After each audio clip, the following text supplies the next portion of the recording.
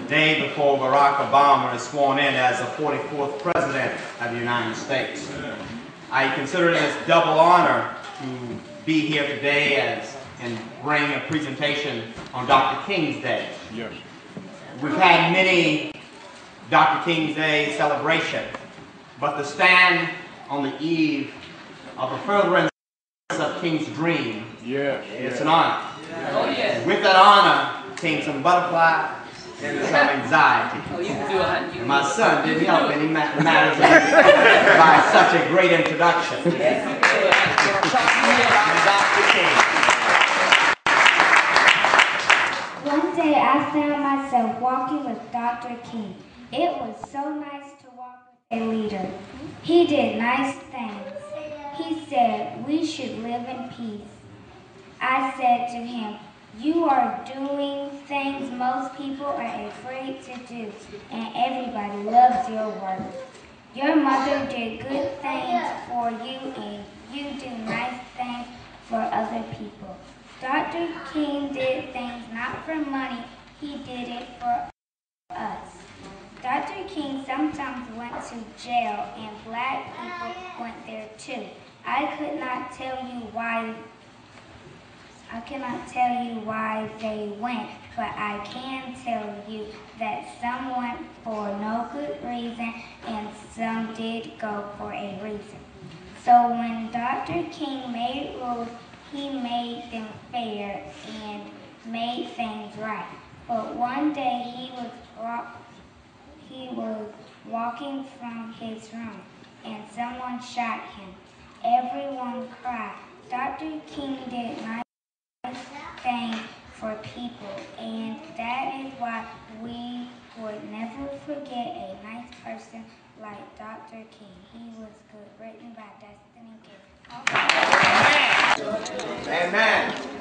To dream. No. Just hold it. Amen.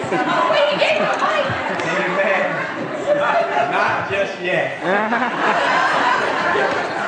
I say to you today, my friends, so even though we face the difficulties of the day and tomorrow, I still have a dream. It is a dream deeply rooted in the American dream. Yeah. I have a dream that one day this nation will rise up and live out the true meaning of its creed. We hold these truths to be self-evident, that all men are created equal. I have a dream that my 4 little children will one day live in a nation where they will not be judged by the color of their skin, but by the content of their character. This was and is Reverend Martin Luther King's dream. When Dr. King announced his vision and dream for America, he was aware that not everyone was going to support his dream. In fact, he knew that a dream like this was dangerous for a black man to have in the 1960s. Yes, because it challenged the status quo and it flew in the face of the powers of that day. But despite the difficulties and the dangers of that dream, he yet dared to dream. We too must dare to dream, regardless of the difficulty, regardless of the challenges, and even regardless of the dangers of our dreams. We must keep on dreaming, keep on praying, but with the prayers and with the dreams, we must be willing to do some work to make our dreams come a reality. We have a responsibility not only to make our dreams come true, but to work to make sure Dr. King's dream lives on. Yes. Dr. King dreamed of change. Even though he lived in a land where little had changed for black Americans for 100 years since Lincoln signed the Emancipation Proclamation in 1863. But despite this fact, Dr. King dreamed that this nation would rise from the dark and desolate valley of segregation to the bright sunlight of racial justice. He dreamed of a bright new day. In the face of reality, he was living in a dark, cruel land.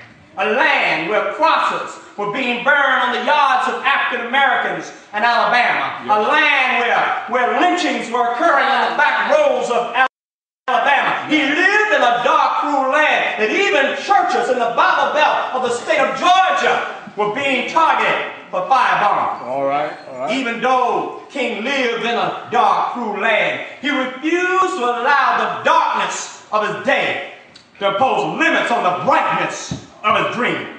We likewise must not let our present conditions define our ultimate destiny.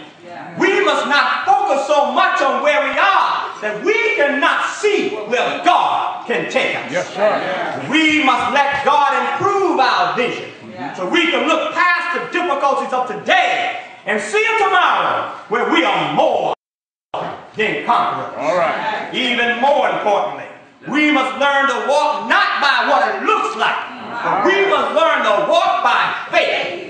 Faith in a God who's able to plant a vision of hope in our hearts. Yes, water it with His Spirit. Grow it with His love. And birth it with His power. We must live on. Despite what Dr. King heard and despite what he saw, he still dreamed of a better day. Yeah. Because he believed in a God who's more powerful than Governor Wallace of Alabama, who said in 1963, segregation today, segregation tomorrow, and segregation forever. He believed in a God who's greater than a nation, who blindfolded justice and gave her an unjust scale to weigh the rights of African Americans. He believed in a true and living God who told him no lie can live forever. Truth pressed the earth shall rise again. Even though Dr. King knew that he may not get to the mountaintop with us, he yet dreamed that we would have a mountaintop experience. And because Dr. King dreamed, generations of African Americans were able to dream.